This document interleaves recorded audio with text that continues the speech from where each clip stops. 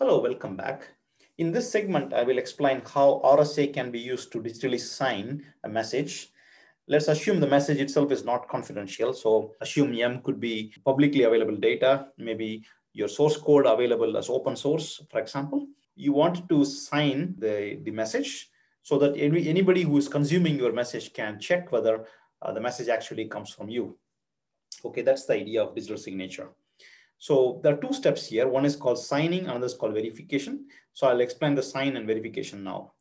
I'm going to assume you know how public key crypto system actually works at a very high level. Public key is public to the world, private key is private. Of course, public and private key are connected mathematically.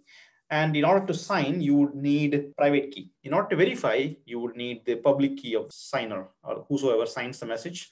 You only need their public key. Okay, so let's assume in our case, Bob wants to send a message M. M itself is not secret. And Alice needs to confirm that the message is actually coming from Bob. How can we achieve that? It turned out that we can use RSA function that we have been talking about to achieve this goal. So first step is, of course, Bob generates his public-private key pairs, right?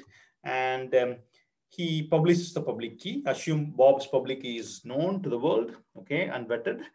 And now Bob is going to generate a message. Let's assume it's a random message for demo purpose.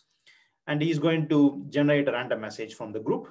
And then he's going to sign it, message M, and then his private key and his public modulus. Okay. So let's look at sign function. What is sign function doing? Sign function takes the message and the signer's private key and the signer's public modulus. It's simply calling the RSA decryption function. So I will just write it here. Yes, it's a signature that you get out. It's nothing but M power D mod N. Okay, D is the signer's private key. Okay, this is what the signer is going to send publicly to the verifier. So the verifier is now getting two things.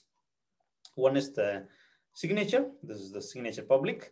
And I assumed M is not confidential. So a verification function is going to check whether the signature message pair is actually valid. Okay, meaning it will go ahead and encrypt the signature. So when we say encrypt the signature, what we mean is, let me write it here. We're doing S power E mod N, right?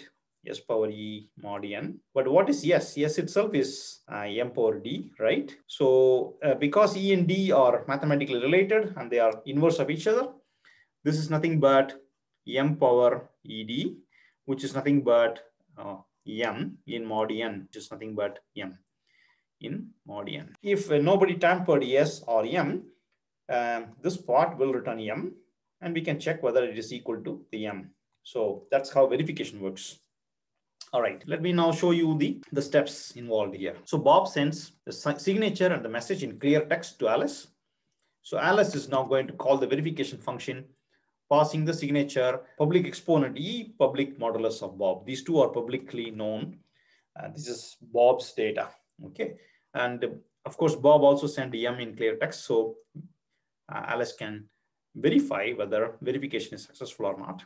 If it is not successful, she knows for sure something is wrong. Let me show you why. Let's say somebody tampered the message. Let's say I just changed the message by incrementing the value 1, right? Hopefully now the program will crash, meaning assert statement will fail. For demo purpose, I'm just going to use a 512-bit RSA key. You should not be using it. You should be using at least 2048 or whatever better. So this is the signature and this is the message. I thought I had, oh, I didn't put an assert statement. I should have put an assert here. Now it should fail because Eve is tampering with the message. So we let Eve tamper the message M. Okay, do that now. And I'm just going to do a simple small modulus, 512-bit number. As you can see now, assertion failed. That's because somebody tampered the message. Okay, let's go back and clear that and tamper the signature now. Okay, instead of tampering the message, let's tamper the signature. Okay, now the assertion should still fail. Yeah, it failed. Okay, so as you can see, the RSA functions, the function that we have been talking about, M power E mod N or ciphertext power D mod N. Those two functions are extremely useful for digital signature. We can sign and we can verify. Okay, to sign, you use the signer's private key. To verify, you use the signer's public key. Okay, that's all. Okay, so the way I explained is not used in practice as it is. One is that the message M must be smaller than the RSA modulus, otherwise you can't sign. So you have to apply hash function. Later I will show you how you can apply hash function first to reduce the size of the message and then sign it.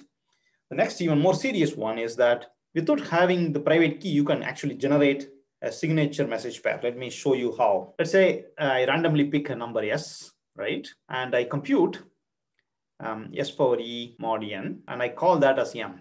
Okay, so this is S is some random number. Okay, and I claim that the pair S comma M will pass the verification.